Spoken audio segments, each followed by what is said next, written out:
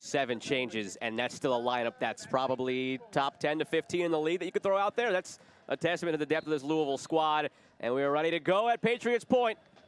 Louisville from left to right in the white and purple, and Charleston from right to left in the yellow and black.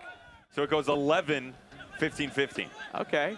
Or sorry, 14, 14, my mistake. Yeah, so you switch one game each way, just under 500. Booth shot just wide.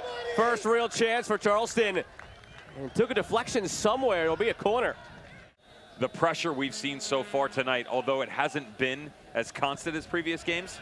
Pressure here from Charleston, and it nets a goal. The home side goes up 1-0 in the 32nd minute. Mauro Sacchero on the board. It's constant, but everybody's been in sync.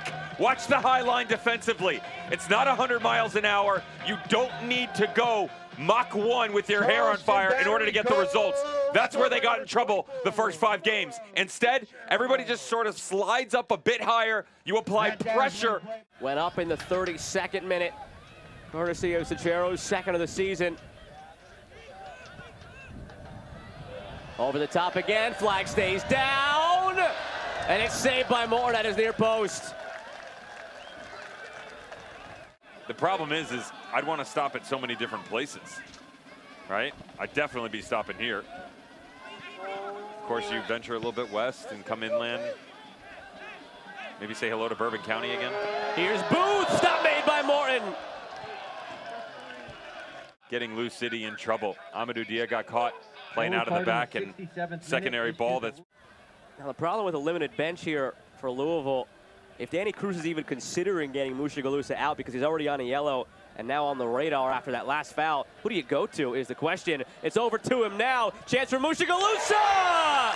On cue, levels it for Louisville.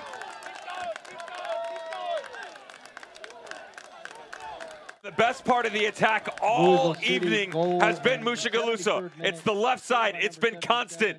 Some decision-making inside the box has been lacking. Louisville City is streaking at the tail end of this game. But this is one of the better performances we've seen so far this season for the home squad. Here's Harris. Ownby streaking down the middle. Harris cuts. Harris shoots. Harris hits the post. So push. Now McCabe just a bit higher. Tell you what, how's the vision here? Numbers committed in the box now for Louisville.